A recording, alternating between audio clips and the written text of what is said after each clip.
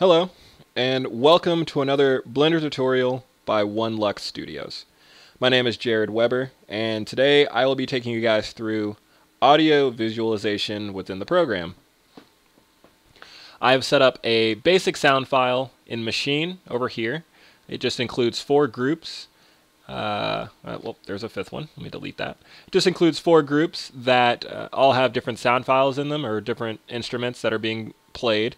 I've set up like a basic little loop, so I'll give you guys a little, just a brief preview of what that sounds like. And this is the file we're going to be working with within Blender, and it's the file that's going to be modulating a parameter. In this case, a material. So I'll give you guys a little preview here.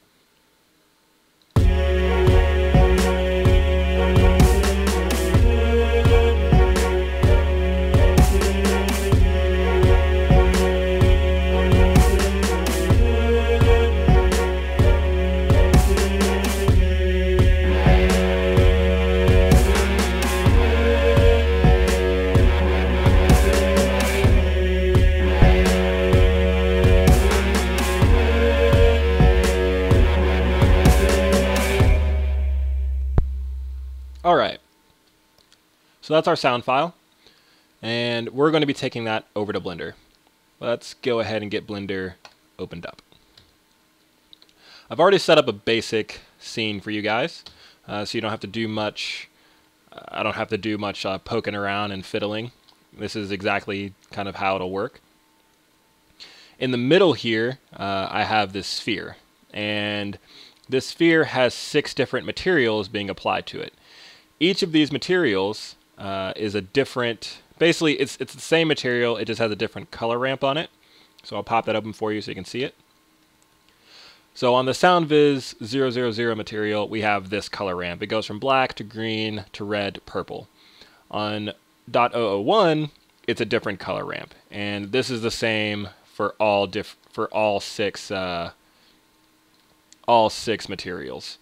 I had one messed up, but yes, this is the same for all six materials. It's the same exact setup, just a color ramp node that's getting plugged into an emission node that's being plugged into a material output node. So we want to do something strange. We want to bring in a sound and we want it to affect color. The easiest way to do this in Blender now is with a system called animation nodes. It's developed by a guy by the name of Jacques Luck.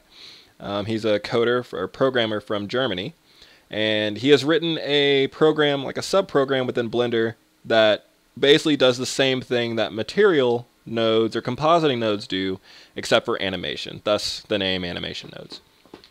So I'll provide a link so you guys can download the animation nodes and install them into your Blender file, your user preferences, or what have you. And you can access them once they're installed by going to the node editor and just going over to this animation node tree little icon over here and clicking it. What we're doing is we're bringing in a sound. That sound from this program over here called Machine. That's how I composed it. We're bringing in a sound and we're baking it. So what I've done is just bring in this little sound bake node. If you're in animation nodes, all you got to do is press Control-A and type in sound bake, and that'll bring up the same node that I have loaded here. You can also press Shift-A to scroll through the menu, scroll down to sound, and bring in that bake sound node. It's the same process. Once you have your sound bake node in, you need to pick a sound that you want to bake. So in this case, I have chosen this sound here, Composition C. I brought it in, and I've set up some settings here. These are the frequency settings on this side. So this is low frequency, highest frequency, the attack value, and the release value. The only one you really want to mess with is this release value. It'll change how smooth the interpolation of the data is. So I've just turned it up to 0.5 to give me a little bit of a smoother result. Once you have brought your sound in, you have your settings selected, just press bake. I've already baked everything, so as you can see, here are my baked results here. When you are ready to start modulating your data, bring out and evaluate sound node. This can be accessed the same way as before. Just press Shift-A or Control-A to search for it, and pick and evaluate sound node. We are evaluating a single waveform. We're not evaluating multiple equalizer frequencies. So with that in mind, all you need to do is go to, in the evaluate sound node, select single as a type, frame, you want to have offset selected, and don't change any of this frame value down here when it pops up. And then you want to choose the sound that you're going to evaluate. So in this case, composition C, single. It'll tell you exactly what sound you're looking at when you decide to pick it, or exactly which baked data you're looking at when you decide to pick it. I've already got this set up, so I have my evaluate sound node here, and that sound data is getting piped out to 6 different cycles material output nodes. You can add those the same way we did as before. Just press Shift A, grab a cycle material output node, and plop it down. When you first plop it down, it's not going to have anything going on. That's because you have to tell Blender which node you want to send that data to. So I have this material output node. I want to send my data to SoundViz000. So I select that. Within SoundViz000, the material, I then am allowed to select which node I want to send that data to. So this next little box brings up a list of nodes you can select from. If I add in, say, a light path node in the material window over here, I can then select that light path node and send data to it. But there's a caveat. The cycles material output node can only output data to nodes that have input sockets. That means a socket on the left side of the node. So any of the nodes that are input nodes like this, texture coordinates, attributes, values, whatever, you can't modulate their data with animation nodes. However, if I decide to pick this emission node as an output, I can send data to the color, or I can send data to that strength socket. Alrighty, now I've already set up, like I said, I've already set up all of the materials. I have 6 different materials, and thus I've brought in 6 different cycles material output nodes. I am outputting our sound data to the FAC value of our color ramp.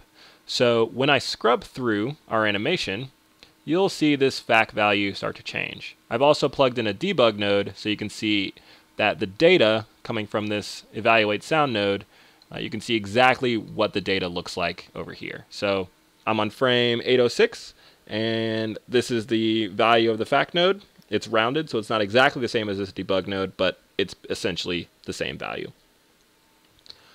Alrighty, awesome. You brought in your sound, you have evaluated it, and you are now applying it to however many materials you want to apply it to. To make this really easy on you, instead of having to go through each material or each different object, if you have a bunch of them, and applying a different material to each one of them, Jacques has written a handy little random material script. So if I go to that first layer with all of my objects on it, my main sphere in the middle has our 6 materials on it. These other spheres they just have 1 material that's been randomly applied.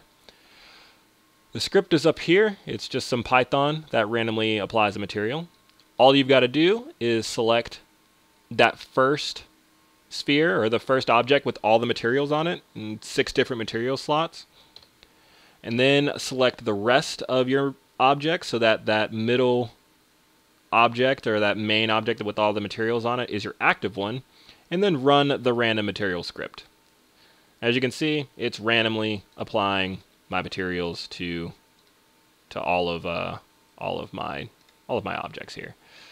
I don't know why it keeps getting rid of this node, and it's annoying me. Let's run this again. All right. Yeah, let's run this again. Okay, there we go. I'm getting my yellow one in there now. All right, so I'm just gonna keep scrubbing through till I find one that looks decent. That one's good. I could get a better one. Yeah, that one's better. Alrighty, so I now have a random material applied to each of my objects. I have my sound data being piped into each of those random materials, and it is affecting the color ramp interpolation here. If I switch to rendered view, just go to my camera. I also have some random image-based lighting here from SIBL. It's just a really simple setup. I'll give you guys a link to download that image-based lighting setup as well in the file. It just gives some background ambience, so you have something to look at other than a black thing. If I press Shift Z, you'll see all my beautiful colors. And as I scrub through the timeline, all those colors are changing. Yay! Success, success, success, success. So now you have brought in sound data to Blender.